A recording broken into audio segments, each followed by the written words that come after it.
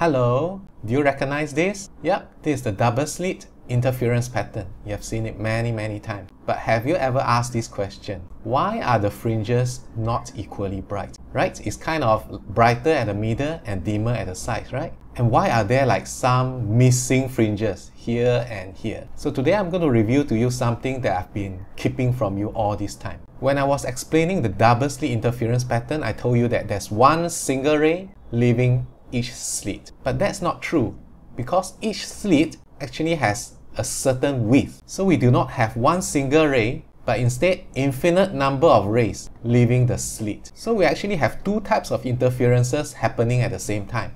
The lights from the two slits are interfering with each other to produce a double slit interference pattern, and at the same time, the lights from each individual slit is interfering with itself to produce a single slit interference pattern. So this is the single slit interference pattern, and this is the double slit interference pattern. Both are happening at the same time. The result looks like this. So you see, all these fringes are the double slit interference pattern, right? The red lines match the red lines here. But the fringes are not equally bright. They are kind of like enveloped, right?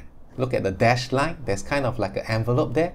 And that envelope is a single slit diffraction pattern. See? This envelope matches the single slit diffraction pattern. So now when you see this pattern, you must be able to recognize that these fringes are the double slit interference pattern. But the fringes are not equally bright. There's kind of an envelope here of the brightness. And that envelope is the single slit interference pattern. If you are doing a calculation based on the fringe separation, you'll be doing delta y is equals to L lambda over D, where D is the slit separation. If you are trying to calculate the angle at which you have the missing fringes, you'll be using the single slit formula. The first minimum angle equals to lambda over B, where B is the slit width. One way to really understand this pattern is to remind yourself that the light from the two slits, when they arrive at the screen, they don't arrive with the same brightness. The two beams of light from the two slits will arrive brightest at the middle and dim down towards the sides as according to the single slit